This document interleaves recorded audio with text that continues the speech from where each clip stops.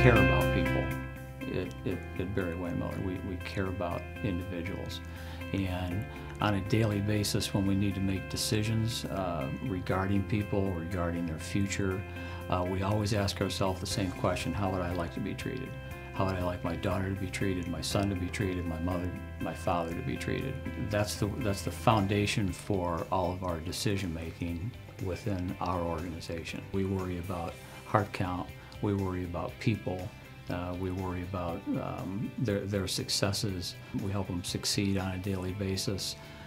If they become fulfilled in their role within our company, then then we're being successful by celebrating people, by recognizing people. That's all part of the truly human leadership experience. It's something really unheard of today in American industry.